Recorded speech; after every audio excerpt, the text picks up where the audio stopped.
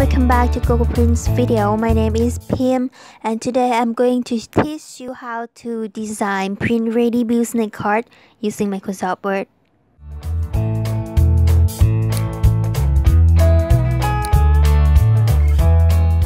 First, we are going to set our business custom size. Go insert size and multiple size. We are going to set it in 3.78 inches in height and 2.4 inches in wide.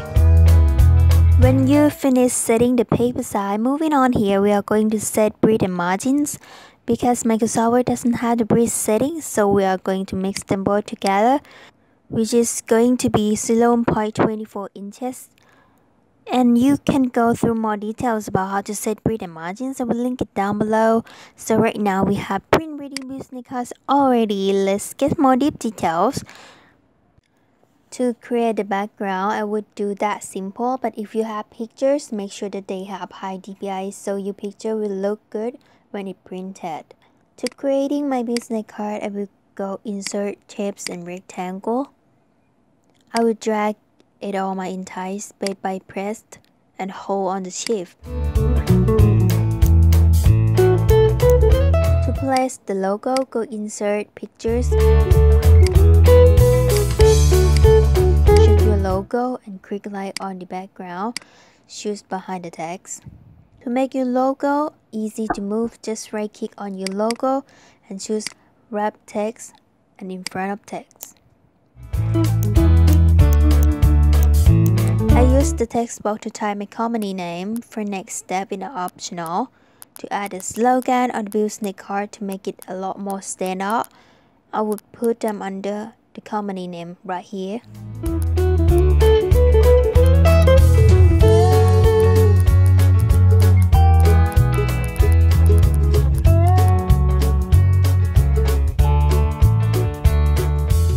If you want to download the vectors, just go for free download on FreePage's website.